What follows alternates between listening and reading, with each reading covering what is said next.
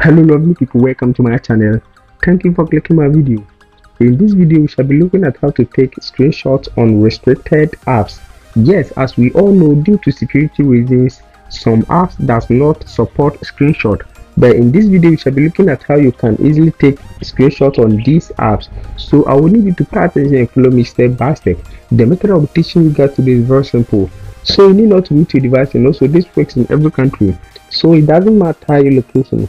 Now before we start, if it happens to be your first time on this channel, just subscribe, also turn on the notification icon and be part of the Freedom 108 family, so that anytime I upload a new video you might be the first person to watch it.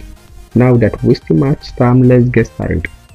Now in the first place, all you need to do is to open your Play Store.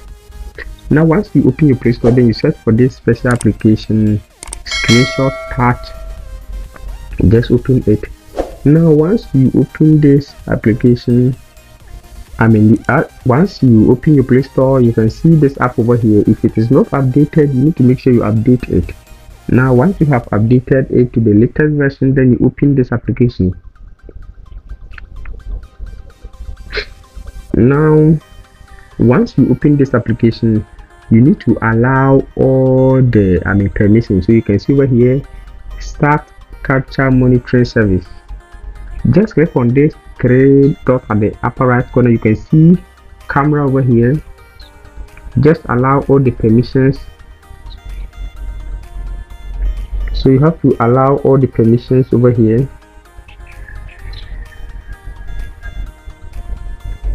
So let's go back.